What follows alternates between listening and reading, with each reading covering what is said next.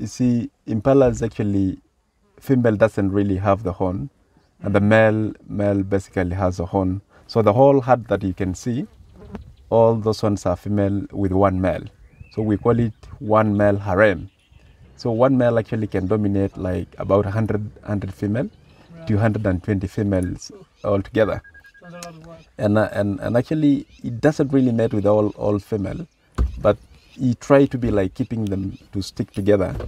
And Impalas divided into 3 groups. There is a group of boys club and a group of female and one male.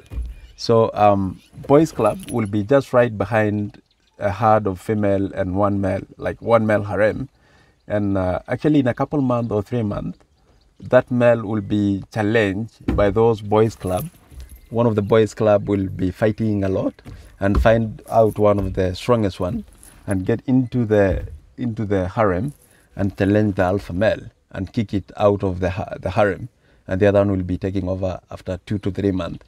And then after those 2 to 3 months, another male will be like fighting and take over. So the one that is actually kicked out of the harem will not be able, I mean, is not allowed to get into the harem, and is a little bit ashamed to be back to be a bachelor again. So he decided to be a loser.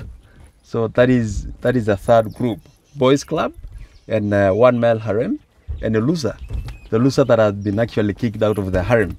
So he will be like staying alone to be eating, and try to be recovering and get stronger back, and try to challenge back to the harem.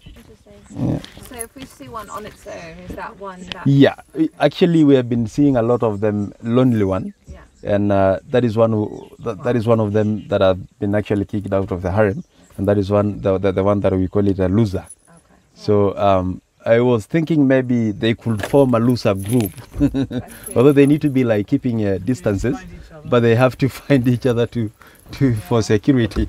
Yeah.